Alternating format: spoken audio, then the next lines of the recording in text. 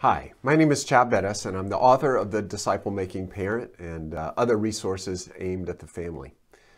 And I appreciate the request to share my favorite proverb with you. The only problem is that I have so many different favorites that I ended up procrastinating the request. But I've decided to share with you Proverbs 20, verse 5.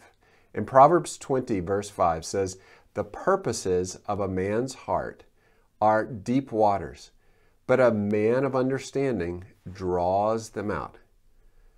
The purposes of a person's heart are deep. They're deep waters. But a person of understanding will draw those out. That's a good verse for me as a parent, as a pastor, as a grandparent.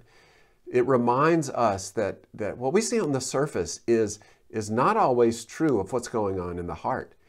And not only that, but that we can actually bring those things out through good questions.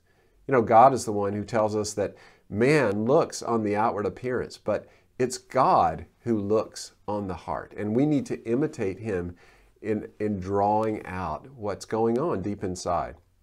Social scientists tell us that as humans, we communicate cliche level, and then we communicate information. How was your day?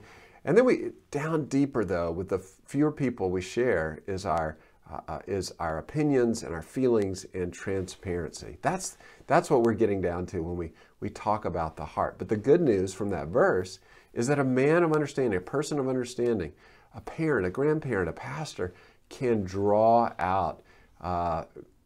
those purposes out.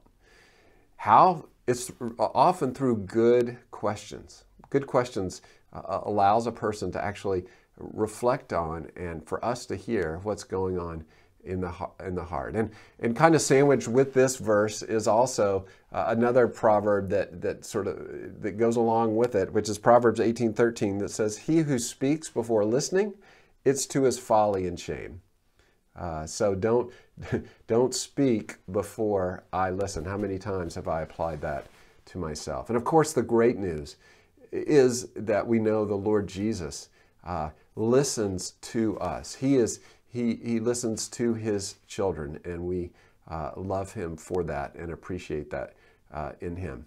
So as I grow to be a better pastor, parent, grandparent, I want to grow in questions. I want to grow in drawing out those deep purposes that are in a person's heart.